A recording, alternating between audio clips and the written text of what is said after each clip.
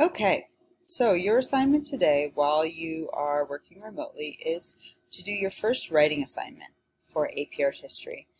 Every writing assignment I give you will be like an exam question that the AP exam will have on it. So one type of exam question is giving this contextual analysis. So a short essay contextual analysis. This week we learned about the White Temple in Ziggurat at Uruk. So they're telling you what it is, so you don't necessarily need to identify. Instead, they're going to ask you, using specific evidence, analyze how the temple in Ziggurat was shaped by both the beliefs and the practices of the culture that built it. Okay, so that's a simple sentence. Well, it's a complex sentence, but it's going to ask you what this means. Is they're asking you to do several things. You don't know what those things are yet. That's why we're practicing. When they say use specific evidence, they're asking you to give 2 examples or more, but at least 2.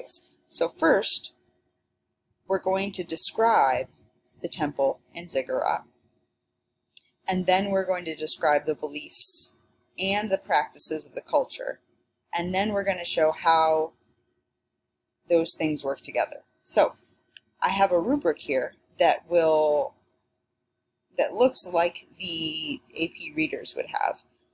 So what I'm looking for is that you accurately describe one aspect of the form or function of the White Temple in its Ziggurat, and then another one. So you could talk about the things, the way that it looks, the things that it's made of, the things that happened here, the function of it, etc. So the form or function, you're giving 2 separate examples or more.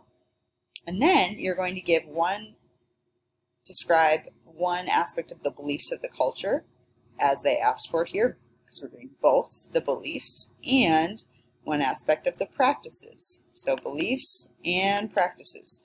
2 form or function examples, 2 contextual examples.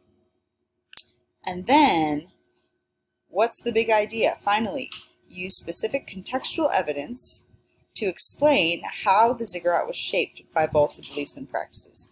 So what you're saying is that this and this resulted in these things. Why?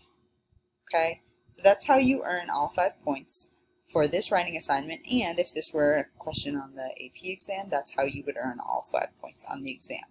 So give this a try today. This is your first go at writing for AP Art History. We will be doing a lot more of these throughout the school year. So if this seems overwhelming, it'll feel less overwhelming after we've done it a few times. Best of luck.